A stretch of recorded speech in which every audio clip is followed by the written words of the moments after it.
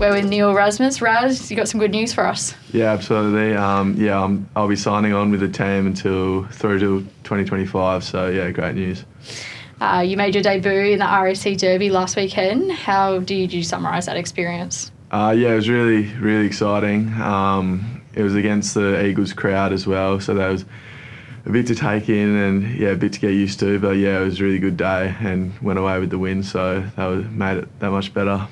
Those first moments when you ran onto the ground, was it nerves, excitement? Like, how did you handle those feelings? I was a little bit nervy coming through the race, but then all my mates were shouting at the top and it sort of felt a bit more normal and just sort of turned the focus on from there. So yeah, you sort of forget about the crowd when you're on the ground, so it helps a bit. Since being at the club, who are some of the teammates that I guess have taken you under their wing and offered their advice?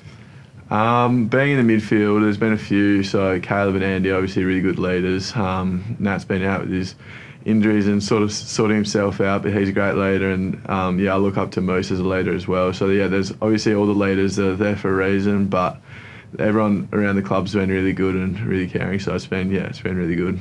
It's been obviously your first AFL season. What's been your impression of the club and your teammates?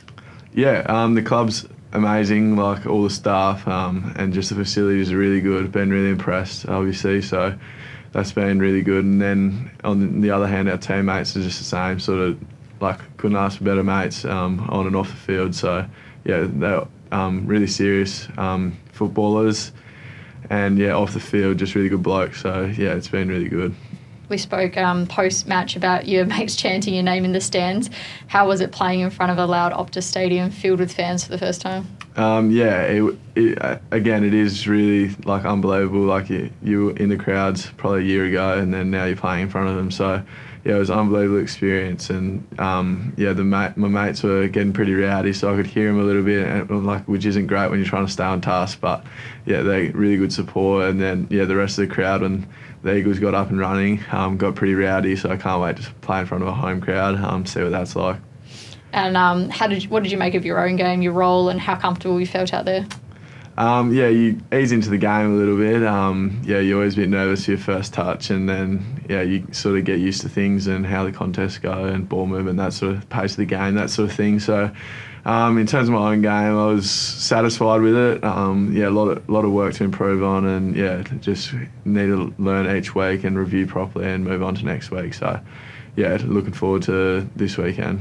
And lastly, what excites you most about the next 3 years, knowing you're going to be part of that? I think just the young side that we have got going. So we're all learning together, and it's going to be exciting when we all sort of get a bit more experience in us. And youth's a great thing. So it's exciting.